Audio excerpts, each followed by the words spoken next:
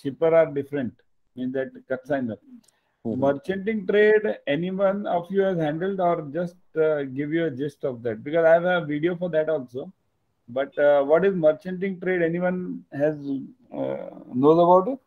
Because that is very it will not come to the Indian shore. course. It will not touch to the DTA. It will Yeah, not touch to yeah, the Indian shore at any cost. It will yeah, go from one country to another country without coming to India. yeah.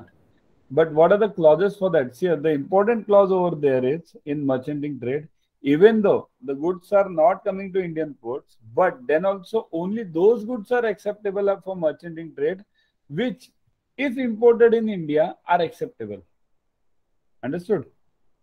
Means even though they are not coming to India, but then also only those goods are acceptable which, if I had imported to India, were acceptable. Means I can't deal in any of the goods which are not allowed